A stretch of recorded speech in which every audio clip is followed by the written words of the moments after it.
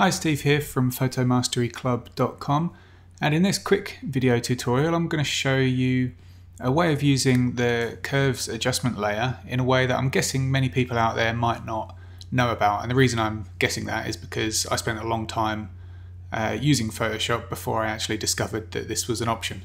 So I'll just go ahead and show you what I'm talking about. So let's add a curves adjustment layer first.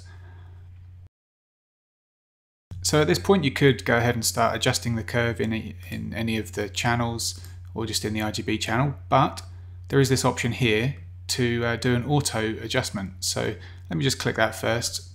The reason I don't use this very often is because it usually just sort of blows everything out, and you can see here it's added this auto curve adjustment, which has added a lot of contrast and it's brightened the image quite a lot, and it's actually clipped a few too many of the highlights there in the yellows especially. They just look blown out, and we can see there before and after, that's over the top. But having said that, there are some other options kind of hidden under this auto adjustment button, and the way you can access those is if you're on a Mac you can hold Option, if you're on a PC you can hold Alt on the keyboard and then click the auto button, and up pops this options menu. So now what this gives us is 4 alternative methods of auto curve adjustment that Photoshop can do.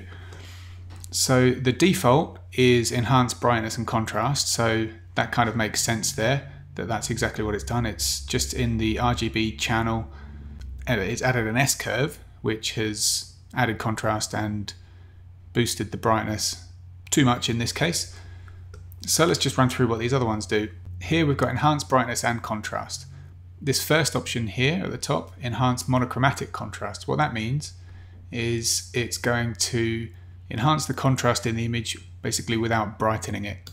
So here we can see, if I click that yeah, the image instantly becomes less bright and a lot closer to the original, but we've got a lot of that contrast back into the image.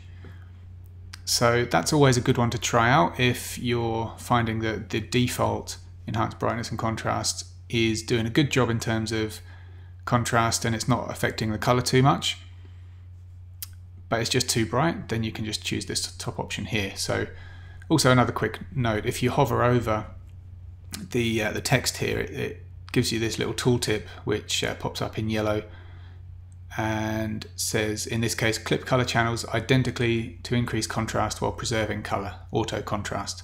So you can just read use the little bit at the end in brackets there to get a rough idea of what it is. This one is basically auto contrast. It's not popping up again for some reason. The next one here, enhance per channel contrast. So what this does, rather than just enhance the contrast in a sort of uniform manner, is going to go in and enhance each channel separately based on the information in the channel itself. Now the problem with this, it can introduce a strong color cast, which is done here, but it's always one worth trying. And if we just look down here, you can see as well, each of the red, green and blue channels has been adjusted differently, because we can see them separately on the display down here. So again, not always the most useful one, but worth trying.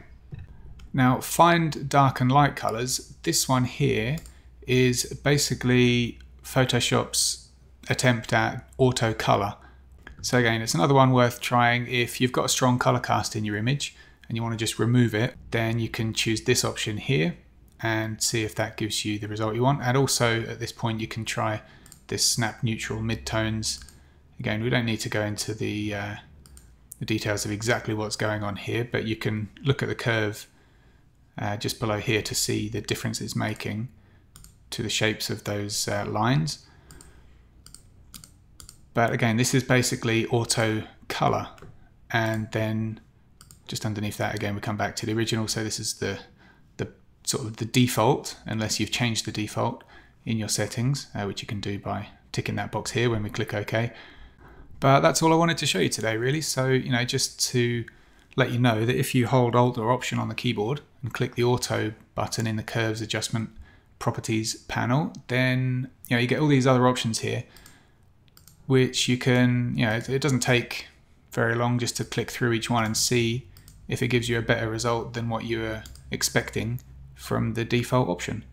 So with that said, I hope you enjoyed this tutorial. If you want to find out more about how to process your images in Photoshop and you'd like to learn my 6-stage Photoshop processing workflow, then just click the link below this video and then just enter your name and email address and I'll send it over to you in a PDF format. So again, thanks for watching and I'll see you next time.